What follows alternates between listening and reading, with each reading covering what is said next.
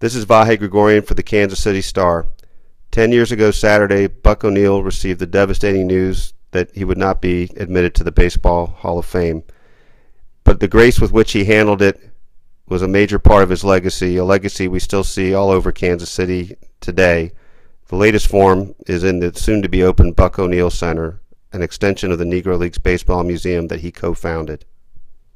I always go back and I think about Buck as being one of this nation's greatest educators. He was a teacher that wasn't a teacher by trade.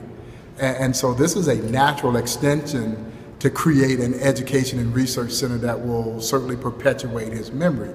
And he had such great passion for learning.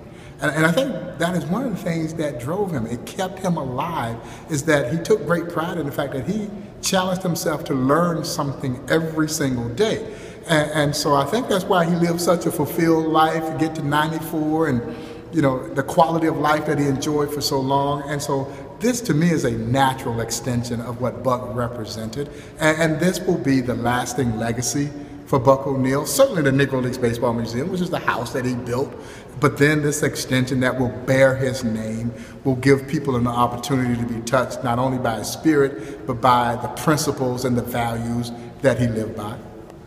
We set our sights to create this curriculum, and of course, baseball lends itself naturally to math and science. It gives us an opportunity, as I said, to take the life lessons, those things that stem from the Negro Leagues, but apply it to some things that are happening in the lives of people today. Fortunate that we didn't lose this building. And so thanks to the late Landon Rowland, God bless his soul. Yes.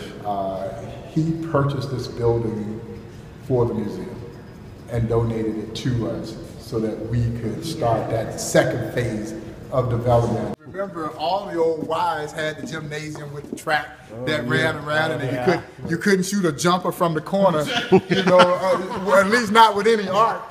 You can see why we think that there's going to be a renaissance here at 18th and Vine.